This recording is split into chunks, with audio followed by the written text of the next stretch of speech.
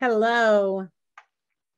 Welcome back. Good to be back with you again this week as we continue to work our way through the book of Revelation. This week, we are going to just spend time on chapter 12.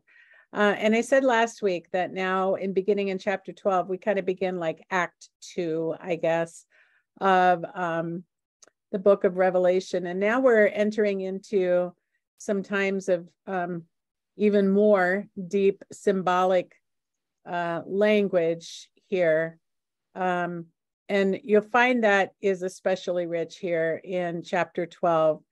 And we're going to kind of work our way through this slowly and talk about some of the symbolism and the imagery that is used here. But bear in mind, too, that really nobody has really the answers for what a lot of these things mean. A lot of it is, some of it is pretty plain, but some of it is just kind of, conjecture. And so we're always open to suggestions and interpretation on this. This is an interesting chapter, I think, and it's really kind of one of my favorites. I think we've kind of confronted this before, where we have like symbolism and visions and things, prophecies that can mean something in the near future or something past, and then have also implications for farther in the future. And I think we're going to see kind of a mixture of some of those things in this chapter. But the one thing that I want you to kind of keep in mind on this chapter now, chapter 12, kind of describes a war. And of course, that's how it starts. A great war breaks out in heaven.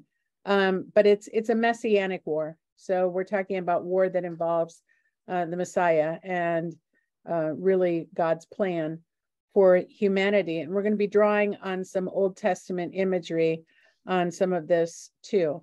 But I want you to kind of think that what we're talking about now is this war that kind of starts at the incarnation of Christ and then extends to his second coming, which we're all still waiting for.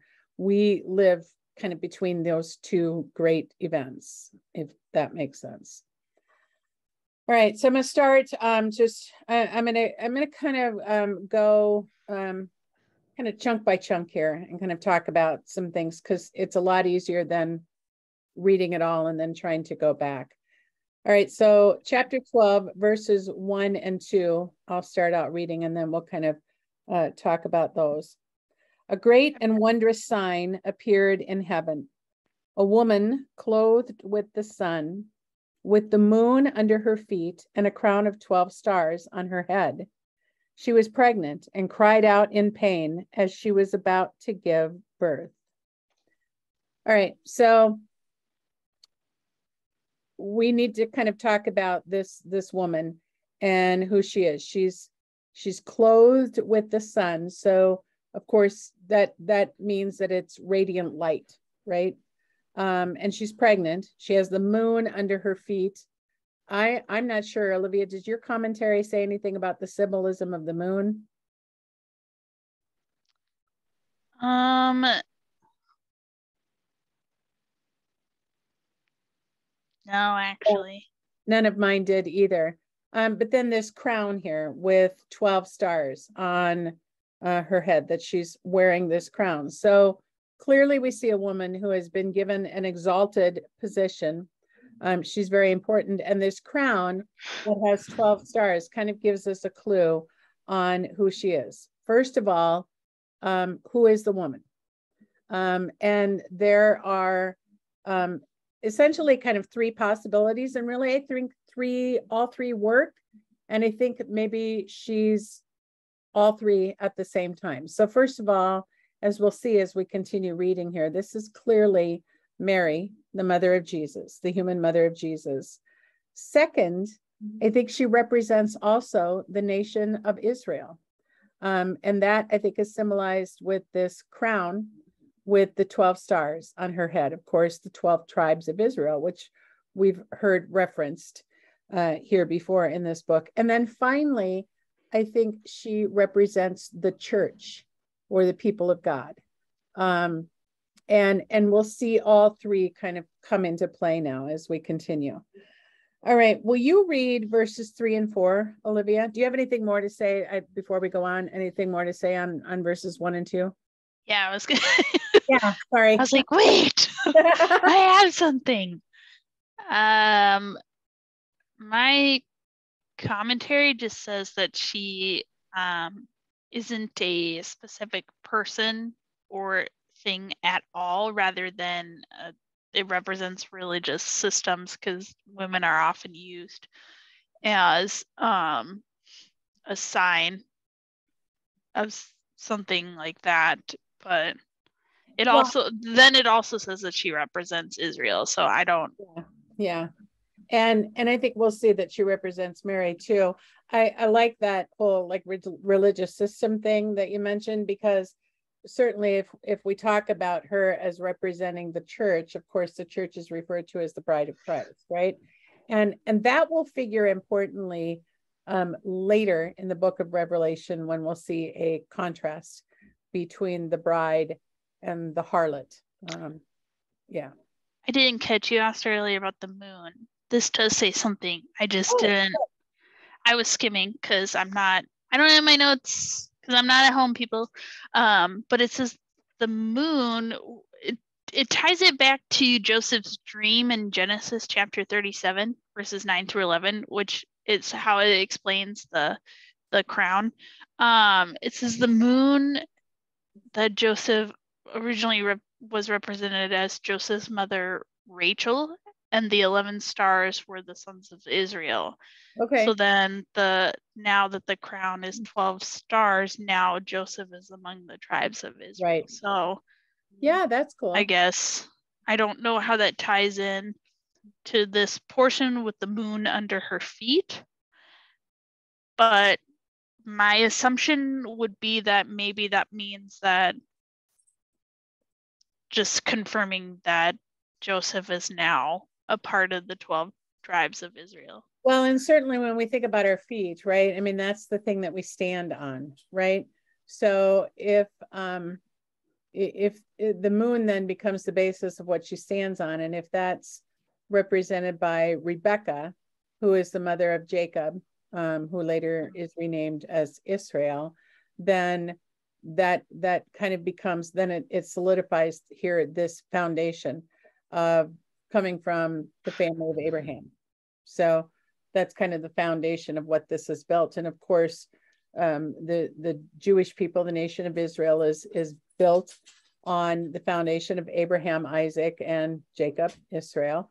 And of course, the Christian church is built on that same foundation, because we come from that line, that family tree.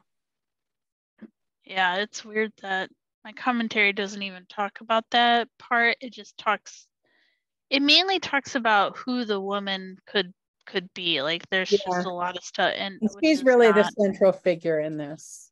And then it tells me that this is the sign the first of the 7. That this great sign is the first of the 7. I don't know what that means, but then it lists out who everybody is in this chapter: who the woman, the dragon, the man child, the angel, the offspring, the beast of the sea, and the beast of the earth. Right. So yeah, that would be in like 12 and 13. Yeah. Yeah. I guess. All right. Verses 3 and 4 now, chapter 12, please. Then another sign appeared in heaven, an enormous red dragon with 7 heads and 10 thorns and 7 crowns on its heads. Its tail swept a third of the stars out of the sky and flung them to the earth. The dragon stood in front of the woman who was about to give birth, so that it might devour her child the moment he was born. All right. So now we have this great red dragon. And this is terrifying. It has 7 heads, 10 horns, and actually in the Greek, it's rather than 7 crowns, it's 7 diadems. A diadem is different from a crown. A diadem certainly symbolizes a measure of authority, but not as much as a crown, if that makes sense. So it's kind of a lesser. But regardless, I mean, this is something that indicates that there is some authority here and some power. And interestingly, also, this word, this diadems, this is the only place that it's used in the New Testament, that particular word. It's only used in Revelation. So a crown represents like a permanent victory or a permanent rule, whereas a diadem represents kind of authority underneath the crown, if that makes sense. Yeah, this just says that he's claiming royal authority, not that he actually has it. Right, right. So the dragon has authority and power, but not complete power, because we see that it's only able to sweep a third of the stars out of the sky. So not all of them. Yeah. And then this dragon now is poised to devour the child that the woman is about to give birth to. So this dragon is an enemy of the child. And my commentary says it's straight up Satan. Yeah, and verse 9. That the child. Oh, okay. And that the child is Jesus. So. Right.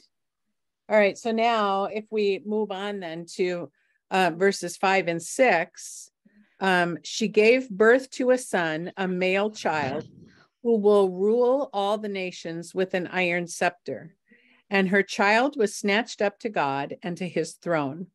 The woman fled into the desert to a place prepared for her by God, where she might be taken care of for 1,260 days. All right, so this child clearly is Jesus, right? This is a male child. And we know it's Jesus because later in chapter 19 of the book of Revelation, when John is actually describing the second coming of Jesus, he uses that same phrase that he's ruling with an iron scepter or an iron rod. So the child here is Jesus, who has been given birth to by Mary, but he's also born out of Israel, right? Because he's an Israelite, he's Jewish. So that's why it kind of makes sense that she represents both Mary and Israel. And we see this attempt to devour now many times in scripture when we look at the life of Christ, that the evil one is intent on destroying Jesus. This happens, right after his birth with Herod. He uses Herod to kill all the babies in Bethlehem. That causes Joseph and Mary to have to flee to Egypt in order to save his life. He tried to destroy Jesus in the wilderness during the temptations so that Jesus could not fulfill his work. And then again at the crucifixion, where people are essentially asking, the same question that Satan asks in the wilderness: if you are the Christ, if you are the Son of God. So he's repeatedly trying to destroy Christ, but he doesn't. And then what happens then is that he's taken up to heaven, to God and his throne. And so he dies, but he is not destroyed. So 3 days later, of course, he's raised from the dead, and he ascends into heaven, and there he is seeing. So he is seated. So we see a picture here now of Jesus' birth, kind of a snapshot of his ministry, his crucifixion, resurrection, and ascension. And Satan doesn't succeed in his attempt to kill the child, to destroy.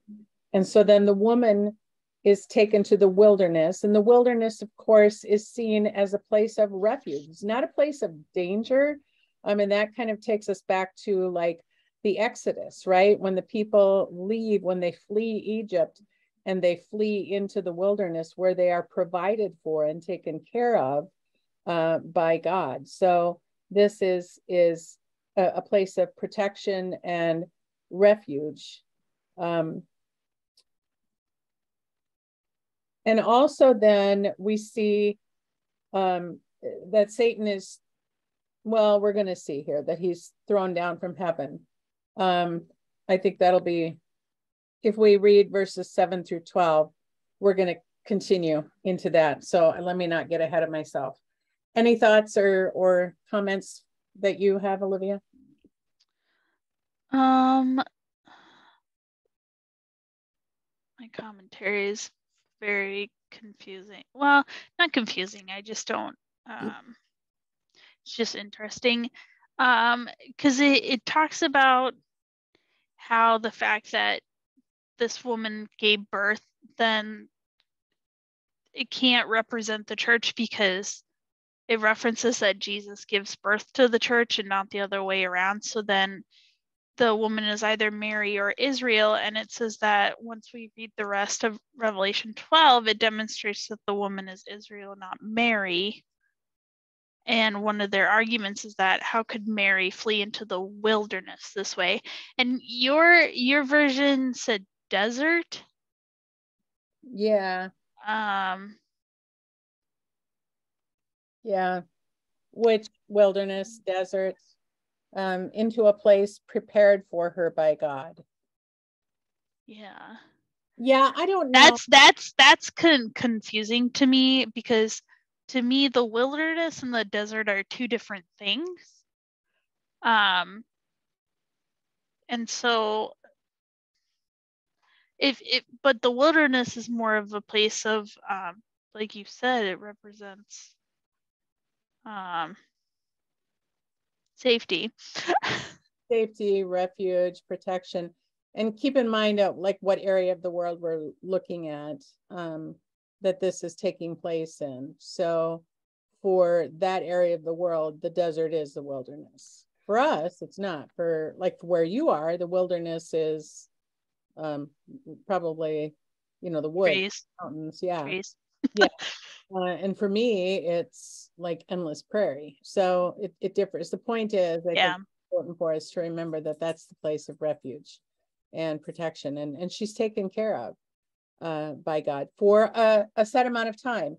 Again, let's not get caught up like we talked about last week, this period of 1,260 days. That's not a definite period of time. That's just kind of symbolic for that it is for a period of time that's determined by God, but it is not forever. It is just a period of time.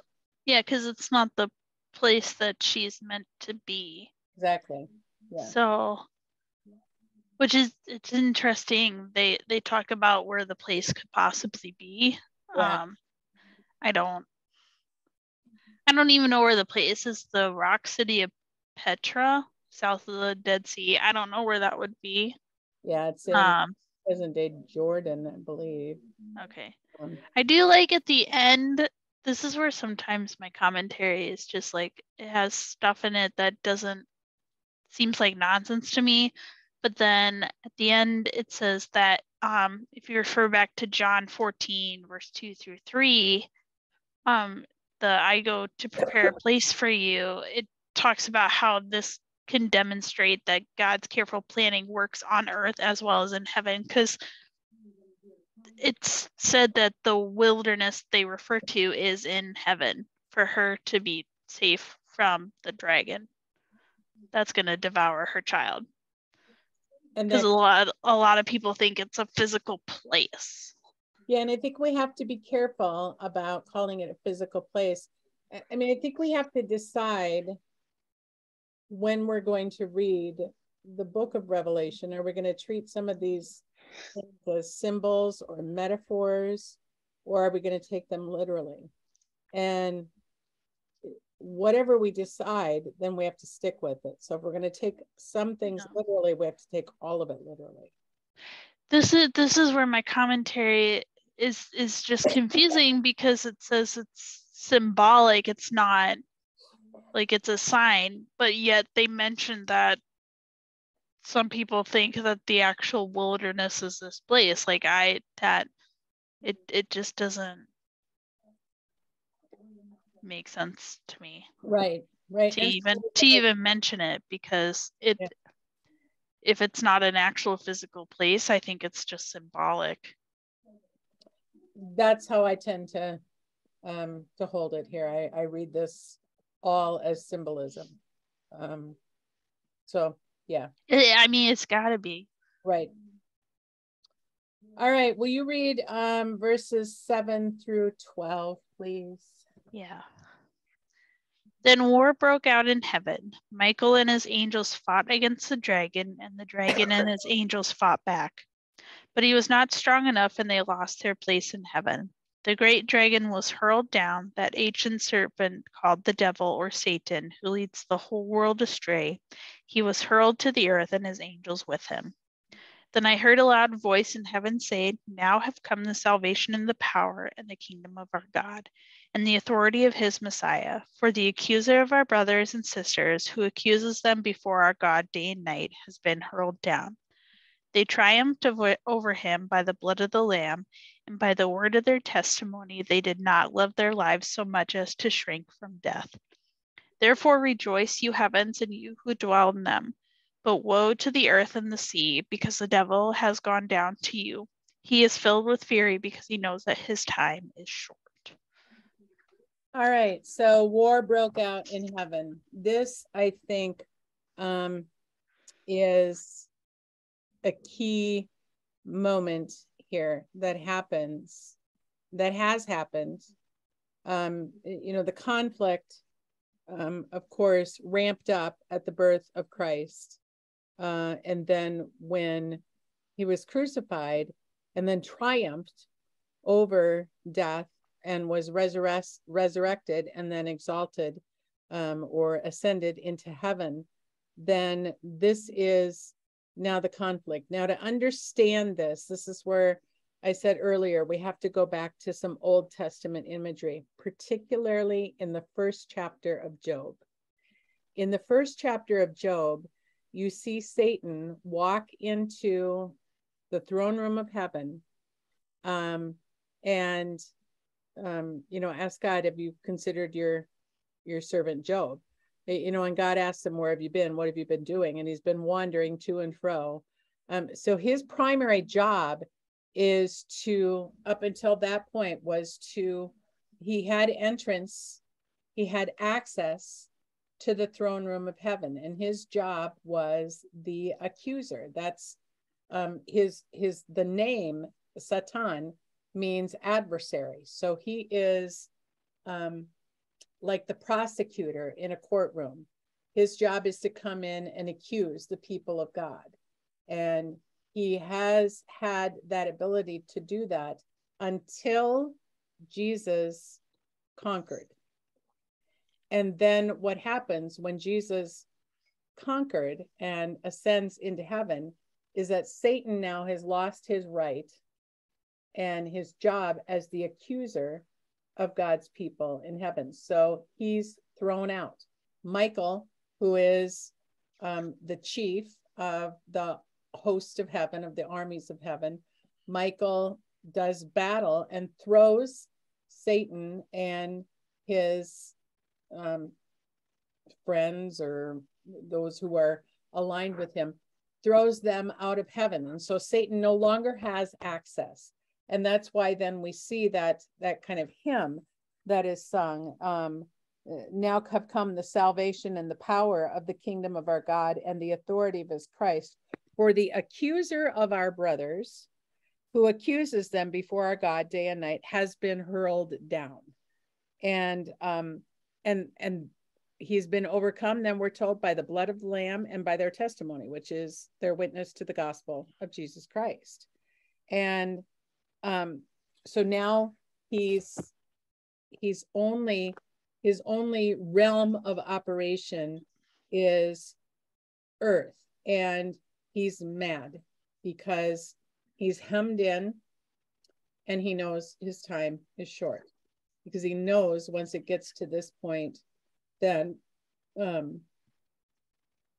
it's like the countdown. Now the clock begins, the countdown to the end, and he has a short time, so he's vulnerable now.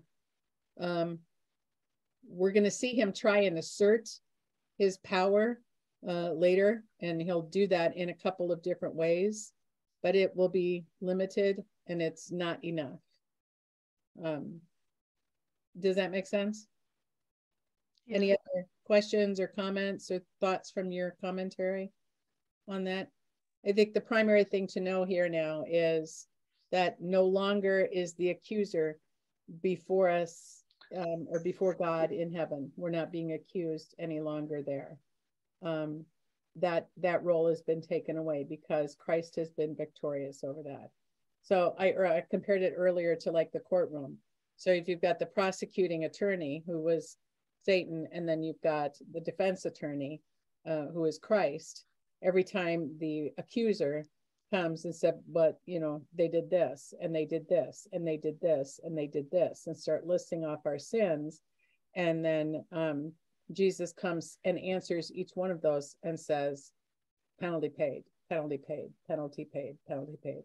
And then the judgment of God is not guilty, because he sees what Christ has done for us. And so the accuser now has no place and no role in the presence of the divine. His time there is over.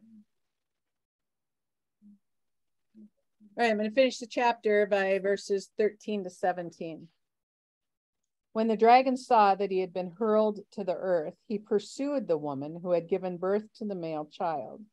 The woman was given the 2 wings of a great eagle, so that she might fly to the place prepared for her in the desert, where she would be taken care of for a time, times, and half a time out of the serpent's reach. Then from his mouth the serpent spewed water like a river to overtake the woman and sweep her away with the torrent.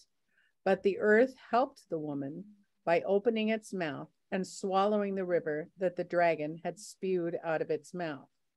Then the dragon was enraged at the woman and went off to make war against the rest of her offspring, those who obey God's commandments and hold to the testimony of Jesus. So this now is where the woman, I think, represents the church, because he pursues the one who has given birth to the male child, but also it's clear that she has other offspring, right, who are siblings of this male child. And that's, of course, how we're seen as siblings of Christ. He calls us his brothers and sisters, right? So the dragon now, or Satan, is pursuing the woman. He's persecuting God's chosen people. And so the woman, again, is taken to, we're told that she's taken to this place of refuge for a set period of time that's been prepared for her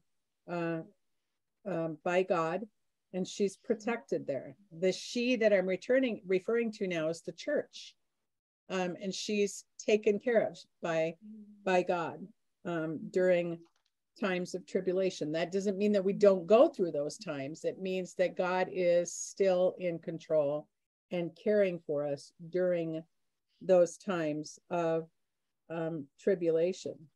And so Satan becomes frustrated and essentially doubles down on his efforts and is continuing to persecute the church. And certainly we see that, right? Especially in areas that don't have the benefits that we enjoy here in this country, the freedom to exercise our religion, our faith. There are countries where it's illegal to do so, where you can lose your life for owning just a page of the Bible or for following Jesus Christ. And that's all the work of Satan waging war against now the woman and her offspring, against the church. And what we'll see is that he's not going to be victorious in that either, because they are protected by God, and this only lasts for a time. Okay, is that any other thoughts or things to ask about here? No, my commentary didn't do a really good job for this chapter. Yeah, that's kind of weird, because they did it's such a good job like at the beginning part of it. So I'm kind of surprised they didn't pick up more of that at the end. Like it just went on forever about who's the Archangel Michael, like, and yeah, well, and it's Michael just is, nonsense. Yeah, Michael is a figure that has appeared throughout Scripture in many places, predominantly in the Old Testament. We've not seen him too much in the New Testament. We see Gabriel by name in the New Testament. Michael is kind of like the head of the armies of the hosts of heaven, and he appears. Of course, we saw him in Daniel, right? He introduces himself as the protector of God's chosen ones.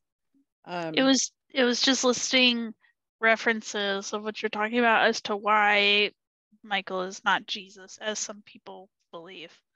It was a really long section. And it was kind of nonsense, because obviously it's not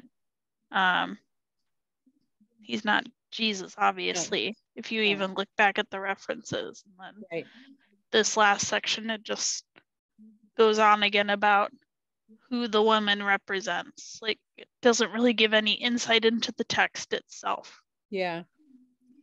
I think it's kind of interesting in this chapter how we see the woman and what she represents. It kind of shifts with each kind of phase here. Initially, the woman is clearly Israel, and then the woman is clearly Mary, and then she's Israel again, and then she's the church. So she really just kind of represents a lot here. But I think all of that is a very real, I mean, all of those have in common the connection to Jesus, right? They all have the connection to the Messiah. And the Messiah is from Israel. The Messiah is born of Mary. And the Messiah is the one who is the foundation or the bedrock of and the body of the church, or the church becomes actually his body. And then the church is victorious because of what he's done. I think that the key takeaway from this lesson is to remember and, kind of keep our focus on who's victorious in all of this. And it is the Messiah who's victorious. Yeah. We've seen, blips of that here throughout. I mean, we go through kind of like these horrific scenes of things happening, but then we're always reminded that God is victorious because of what Jesus Christ has done. Yeah, I won't say that I don't care about who the woman represents, but it just, I'm like, this is intriguing. Is there really a great debate about who she is? Why can't she be both? Like, why does it matter? Right. Like, are there actually people who take strong stances and refuse to believe that? I'm just like, they could have just done more on the commentary, and it's just kind of surprising, because usually my commentary is good at stuff, but it just felt kind of like disappointing. Yeah, like they could have talked about more of the text itself and other things, and they chose not to.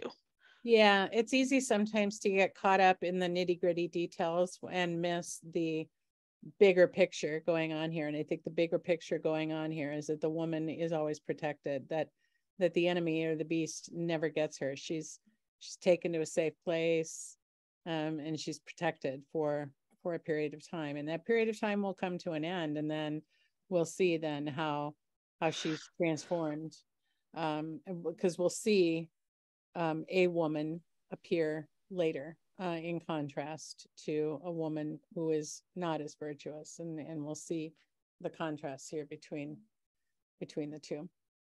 So yeah. All right, awesome. Okay, so next week we're gonna look at chapter 13 into a little bit of 14. And start getting into some more like kind of